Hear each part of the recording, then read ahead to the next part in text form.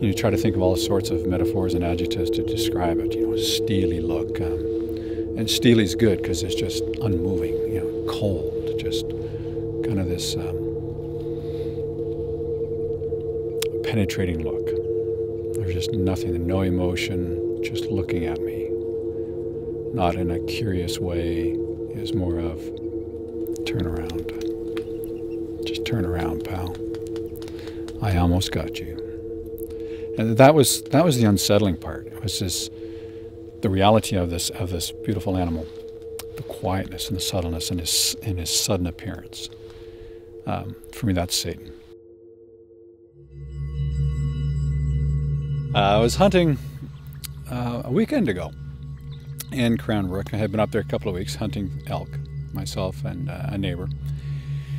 And pretty much not too much happening for the couple weeks we were there. Saturday morning, we decided to go out for a hunt because we were planning to come back home Saturday afternoon. We decided to go down to a big island in the Kootenai River that had been mentioned through the couple weeks that we were there. That should be a good place for elk. And somebody had mentioned that, there had been a cougar sighting down there, as well as some bears, but hadn't heard anything of recent. So off we went. Finally, this bright and early morning, we got down there not too long after sunrise. And I got a little Honda trail bike. And so I took my hunting partner, Dave, and took him across the river because it's pretty shallow, and a bunch of kokanee in the river, which is pretty cool. So we drove across the shallows, and there's a quad trail on the island, so I drove him down there a little bit, and I suggested he walk on the quad trail. It opened up quite a bit down the way, and I was going to go more or less up the island because I saw this cow path and slight quad trail. Decided to follow that. So I'm riding along on the Honda, and I'm following the cow trail. Kind of follows the edge of the island and the riverbank and the mainland and a couple of small islands. And every now and then I would stop and take the binoculars out and scan the riverbank to see if there's any tracks, any new sign. Small tree stand that I climbed and checked around, and I kept on going. And finally, I came to this one little spot, a bit of an opening about the size of the stage at Willow South. Trees kind of like what you see here, and more dense bushes around. And I had left the bike idling, and I looked around. Didn't see any elk or anything else. Walked over to the riverbank. It was probably about 15 feet away, and I'm looking at the riverbank and looking across the other side, and I don't see any new sign. Just looking around and scoping things out. Probably there a good 5 minutes. I've got my rifle, so I turn around and start walking back towards the bike, and something just caught my eye. Slight movement, and I looked up, and just on the other side of the bike, probably about, I'm saying probably about 8 meters away, was this mountain lion in a full stride, just stopped, almost like a National Geographic pose, looking at me, and I was just startled more than anything. It was I wasn't afraid. I ate fear for breakfast.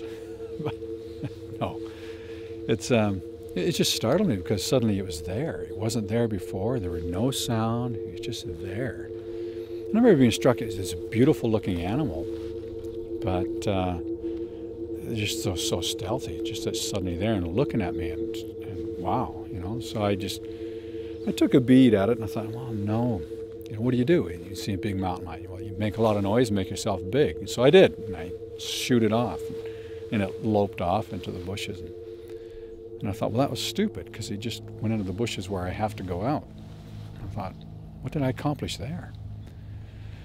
So I picked up a big stick and I threw it in the bushes, and nothing came out or didn't hear any more sounds. And I waited a few minutes, and so well, I'll carry on. I'm here looking for elk, not mountain lions. Jumped on the bike and gave a last glance around and continued on, probably for another, maybe 15, 20 yards. And it still followed along the edge of the island, but started to get a little denser. And there's this little turn, almost like a 90-degree turn into the woods, that I thought, well, I'll go in there and just to see. And pulled into that, and it's just, again, there's this little tiny opening about the size of the stage, but this time it's far more dense, and it was all closed off in front of me with a bunch of thick bushes, and there was a big tree that had fallen over to my right, and I was looking at the tree thinking, well, I could clamber up the tree and probably a good vantage point just to look around.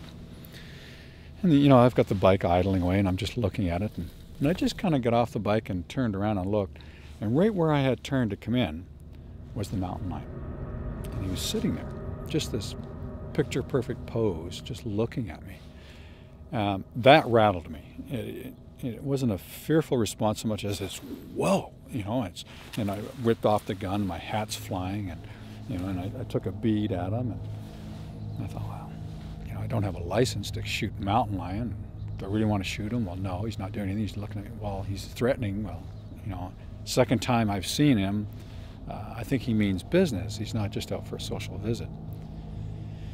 And just all these weird thoughts. I think being startled, being, again, this stealthy animal suddenly there and just looking at me, not even budging or twitching a muscle when I move, just continue to sit there. So I fired at his feet, and he jumped off and took off. And again, I was struck by, well, that was stupid. Again, I haven't eliminated the threat or the problem. I've just shooted away. I haven't dealt with anything. And so I texted my wife, Carrie, and said, I just shot at a cougar, and she freaked out, saying, get out of there. And then I texted it's the great thing about hunting and iPhones, right? You can start texting people while you're bored. If ever there was a graphic image for me of Satan going around as a roaring lion, seeking whom he may devour, that was it. Because he was so stealthy, so in control, so composed. There was no fear. There was no threat in that mountain lion at all. It was like he was just looking for that opportune moment when he had enough time to take me down. And it's one thing to see it on National Geographic or in the nice pictures or on your Mac, latest operating system. This wasn't a cute kitty or some kind of a thing that separates you on a screen.